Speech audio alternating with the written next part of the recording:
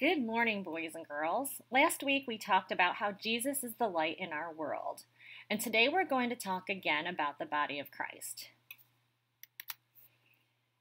Have you ever stubbed your toe? How did it affect your whole body? The Bible tells us that we are like parts of the body. When one part, or a person, doesn't do their job or its job, the rest of the body is affected. I remember one time I accidentally opened up the door to my room right over my toenail, and it grabbed onto my toenail and ripped it off. It was horrible, and I was miserable. My whole body wasn't the same. I'm going to read Corinthians 12, or chapter 12, verses 12, 20 through 26. And while I read, I want you to think about how you can contribute to the body of Christ, and then we'll talk about it at the end of the lesson. Just as a body, though one has many parts, but all its many parts from one body, so it is with Christ. For we were all baptized by one Spirit, so as to form one body, whether Jews or Gentiles, slave or free, and we were all given the one Spirit to drink.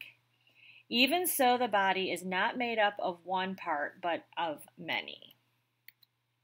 And here's the rest of it.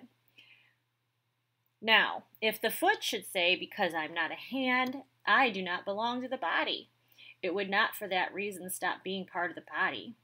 And if the ear should say, because I'm not an eye, I do not belong to the body, it would not for that reason stop being part of the body. If the whole body were an eye, where would the sense of hearing be? If the whole body were an ear, where would the sense of smell be? But in fact, God has placed the parts of the body, every one of them, just as He wanted them to be. If they were all one part, where would the body be? As it is, there are many parts, but one body. All right, so let's see if this video can help us to better understand what the body of Christ is. One body, many parts. A person's body is one thing, but it has many parts. Yeah, there are many parts to a body, but all those parts make only one body. Christ is like that too, but we were all baptized into one body through one Spirit, and we were all made to share in the one Spirit. So like we said, a person's body has more than one part. It has many parts. The foot might say, I'm not a hand, so I'm not part of the body. But saying this would not stop the foot from being part of the body. The ear might say, I am not an eye, so I am not part of the body. Saying this would not make the ear stop being part of the body. If the whole body were an eye, the body would not be able to hear. You mean we couldn't hear music or funny jokes? Exactly. And if the whole body were an ear, the body would not be able to smell anything. Wait. You mean like cookies, flowers, nothing? You got it. Nothing. If each part of the body were the same part, there would be nobody. God put the parts in the body as He wanted them. He made a place for each one of them. And so there are many parts, but only one body. The eye cannot say to the hand, I don't need you. And the head cannot say to the foot, hey mate, I don't need you. No! Those parts of the body that seem to be weaker are really very, very important. God did not want our body to be divided. God wanted the different parts to care the same for each other. If one part of the body suffers, then all the other parts suffer with it. Or if one part of our body is honored, then all the other parts share its honor. All of you together are the body of Christ. Each one of you is a part of the body.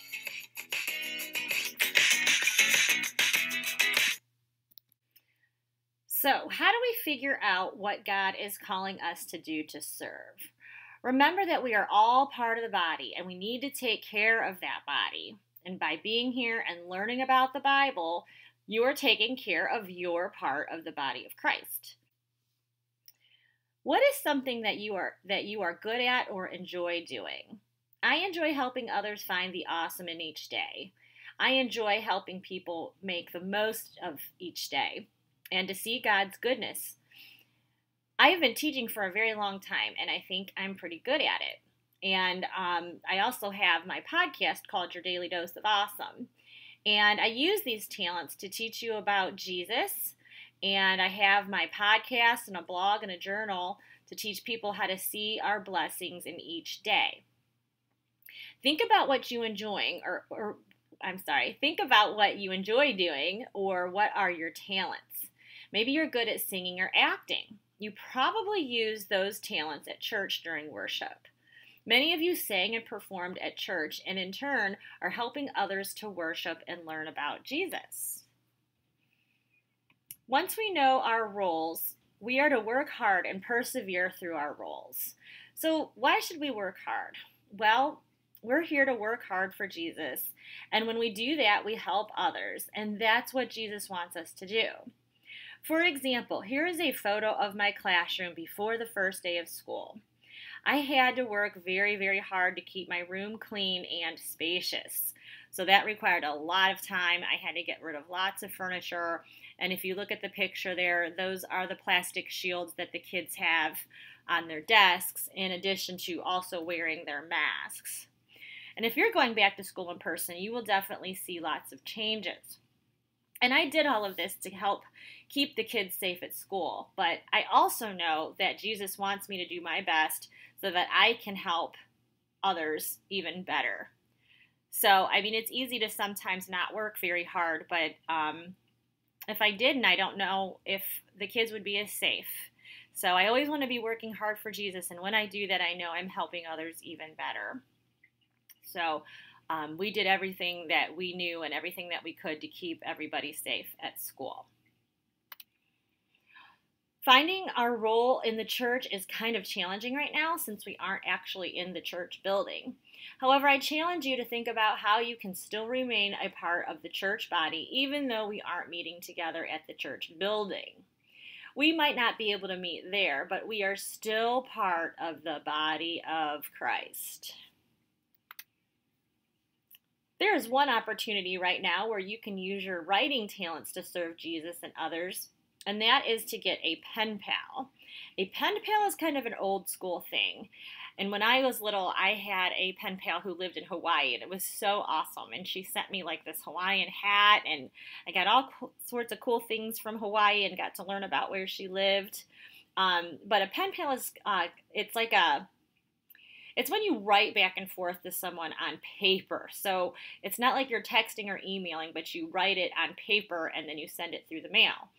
And you would also get letters in the mail too, which is also really fun. One of our friends works at a nursing home, and there are several elderly people who would love a pen pal right now that live at that facility. So if you're interested, have your parents contact the church, and we will pair you up with a pen pal. I already have a pen pal, and her name is Muriel, and I really enjoyed writing to her, and hopefully soon she'll write me back. I haven't heard back from her yet. So we just started, but this is a good way to use your skills. You all know how to write, and if you're just learning, this is a great activity that your parents can help you with. What are other ways you can be a part of the body of Christ? I would love to hear about what you're doing. I know someone who even had a lemonade stand and then donated the money. And you can do something like that too. Many families are without jobs right now, and if you made some money from a lemonade stand, you could buy some food and donate it to a food bank. Right now, we all have to think creatively as to how we can continue to show Jesus to others through our actions. All right, so let's pray. So come and get really still and quiet and repeat after me. Dear God, thank you for this time together. Help us to find ways to be part of your body in these challenging times. Amen. As I was putting this lesson together, I stumbled upon a little song that I think you guys are going to like with Mr. Potato Head about the body of Christ. So I'm going to go ahead and let this play, and I hope to see you next week. Now you are the body of Christ. Now you are the body of Christ. And each one of you is a part of it. And each one of you is a part of it. Yeah, you are the body of Christ.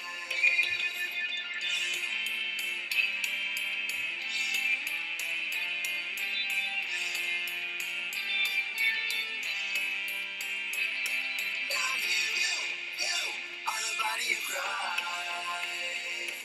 Now you are the body of Christ. And each one of you is a part of it. And each one of you is a part of it. Yeah, you are the body of Christ. Now you are the body of Christ. Now you are the body of Christ. And each one of you is a part of it. And each one of you is a part of it. Yeah, you are the body of Christ.